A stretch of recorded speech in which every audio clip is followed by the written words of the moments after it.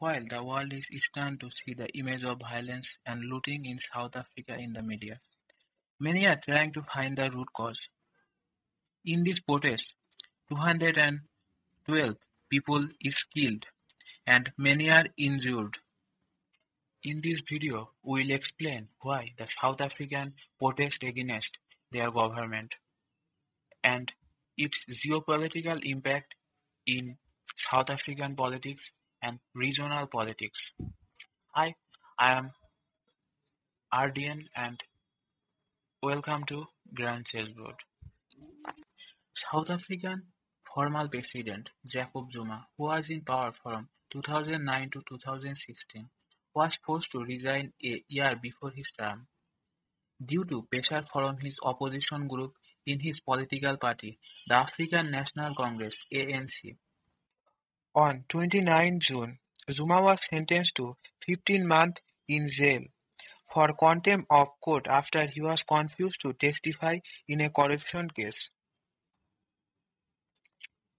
Shortly after the news of Zuma's arrest, massive violence erupted in country's most populous and economically important province. At the same time, there was terrible looting. President Ramaphosa's government had deployed 25,000 troops for 3 months to stop the violence, which is the largest military mission since the country's apartheid government.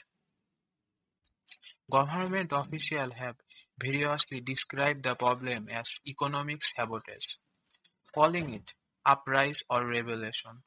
President Ramaphosa said the violence was premeditated. He initially called the issue the racial integration, but later the backtracked. However, the country's political and military leaders did not agree with the deployment of troops on the state or declaration of a state of emergency. At a meeting of security agency, the military officials directly informed that the soldiers did not take to state to enforce the law. The police are responsible for enforcing the law. Top ANC officials say the violence was a concerted effort, behind which are dozens of supporters of the former president. Early in the violence, cars were set on fire. The important seaport of Durban was then cut off from the economically important province of Gauteng. The intention was to put more pressure on the now defunct economy and put the Ramaphosa government in trouble. The purpose of bringing military force to the state is not to stop the violence, rather to protect the strategically important installations such as Durban seaport, oil refineries, communication network, important business establishments, food or fuel supply line and so on. There are now two factions within the ruling ANC. One group says that Ramaphosa is trying to salvage the country's structure and accountability from a decade of corruption under Zuma. Another group benefited in various ways during the Zuma's regime. Now their position under Ramaphosa is again under the threat. On the other hand, the Jacob Zuma supporters say the government's failure to improve the condition of the poor speak volume about the political division and, at the same time, predicted violence. The issue of racial segregation is not widely discussed in South African politics. The division also existed during the time of Nelson Mandela, the leader of country's Black Rights movement. The largest ethnic group in the country is Zulu, which number is about 1 crore 10 lakh. In 1980s, Mangosuthu Buthelezi formed a political party for Zulus called Inkatha Freedom Party. The ANC had been at odds with Inkatha ever since. Inkatha was not involved in ANC movement during the country's political upheaval in 1990s. However, without implementing their demand, they eventually took part in election. In 1998 election, Inkatha won 50% of vote in their main base, KwaZulu-Natal, but in no other province did they get ever 4% of vote. In KwaZulu-Natal, the ANC received 32% of the vote.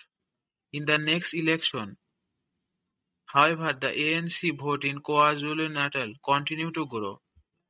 In 2004, the ANC got 48% of the vote. In 2019, when the first Zulu president of South Africa, Jacob Zuma, was elected, the ANC got 63% of the vote.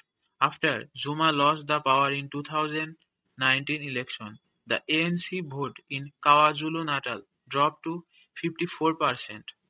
The industrialized Zulu region of the South Africa are largely agricultural. As per status of KwaZulu-Natal has a per capita income of 7th out of 9 South African provinces. But in terms of population, KwaZulu-Natal is second with about 20% of the population. Gauteng is the highest with 25%, where Johannesburg and Pretoria are. Violence is currently raging in these two provinces, where troops have been deployed. Wall Street Journal's reports say that violence is taking place in the area that have been hit the hardest by the coronavirus and lockdown economically. Many say Many say that they are looting to save their families. A Reuters report say that the unemployment rate in the first quarter of the reached a record 32.6%, which is the highest since 2006. Ramaphosa's rule of law versus Zuma's ethnic strategy of economic emancipation confronts each other. Even after the successful democratic transformation in 1990,